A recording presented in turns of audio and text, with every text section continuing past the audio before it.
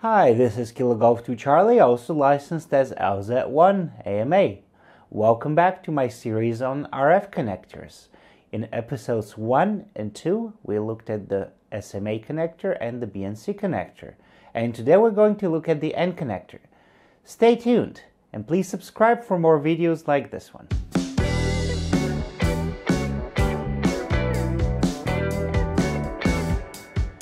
To give you a basic idea of the N connector, I'll start by describing it as combining the best features of the P0259 connector, the SMA connector, and the BNC connector. It is just as rugged as a P0259 connector. It is easy to put on almost as much as a BNC connector, and it is good at high frequencies like an SMA connector. On HF, it can handle several times the legal limit that we hams have, and it can work at very high power, even in the gigahertz range. As an amateur radio operator, you will not see the N connector very often.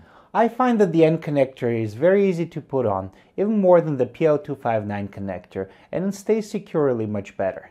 That's why it is often used at repeater sites for amateur gear and even professional gear. Another place where you might see the N connector is measurement equipment and lab equipment. For example, my Bird RF meter over here comes standard with N connectors on the chassis. Now I've put adapters here to use the more common P0259 connectors for my coax, but it does have the N connector, which enables it to work at very high frequencies precisely and without loss. Another piece of gear that I have over here that uses the N connector is my dummy load. This dummy load is rated at 100 watts and it's good up to 3 gigahertz because of the N connector used on it and because of the resistors inside. When properly installed and mated, the N connector is dust-proof, waterproof, and vibration resistant, which makes it a perfect connector for outdoor applications. It has a rating of IP67, so you don't have to worry about getting it wet. Here's a picture of some N connectors, male and female, and also some adapters to other types of connectors. Note the sealing ring within the sleeve. I hope you found this presentation on the N connector informative.